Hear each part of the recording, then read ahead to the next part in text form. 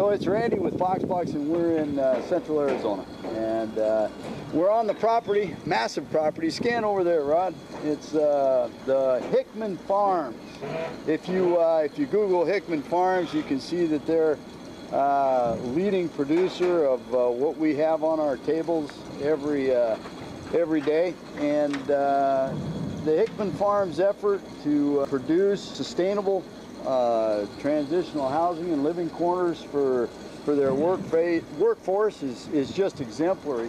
And we've got Paul with us from Hickman Farms. And the transitional housing for the employees here at Hickman's has been a vision of Billy Hickman's for about 14 years, as long as I've known him. Be able to go to work and have a place where they can feel comfortable, be able to get to work easily, and still find a place later on once they get established in their job. Well, as we reached out to architects and engineers, we got enlightened on ICF product.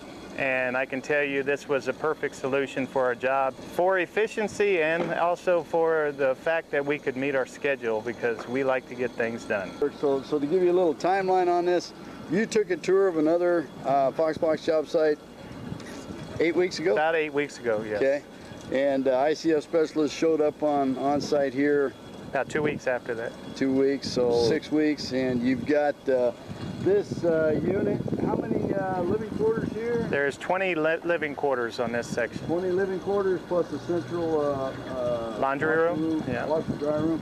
So these are full Fox Blocks double insulated concrete wall envelopes, full T-walls between each quarter. This solid concrete double insulated wall is got a real high STC, sound transmission class rating. This is accomplished with the Fox Blocks T-blocks on the front wall and the Fox Blocks T-block on the back wall, and then a demising wall that gets put in. Let's take a look at this inside. The T-block, it's got a double angled reinforcement ties going to the back with the thickened foam. So the T-block actually doesn't require any strapping or bracing or kickers on the backside, which is really helpful for speed. And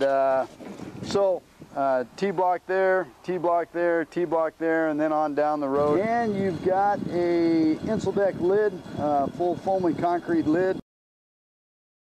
And that one's halfway done. The Insulated lid's coming on, and the walls are getting stacked on this portion.